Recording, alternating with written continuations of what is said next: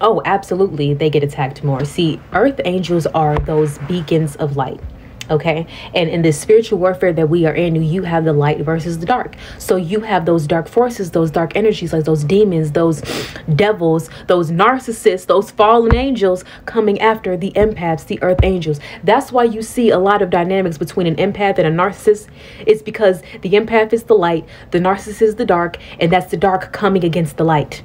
Okay, so definitely earth angels are more susceptible to the abuse and pain that they go through. It looks like that in the physical, but in the spiritual, it's a spiritual attack. They're trying to attack your spirit. They're trying to crush your spirit. They're trying to dim your light. They're trying to get your heart to turn cold, because the devil does not want to see light and love and peace on this earth. It's avenge against God. That we got to do, we on God's army, we got to continue to stay in our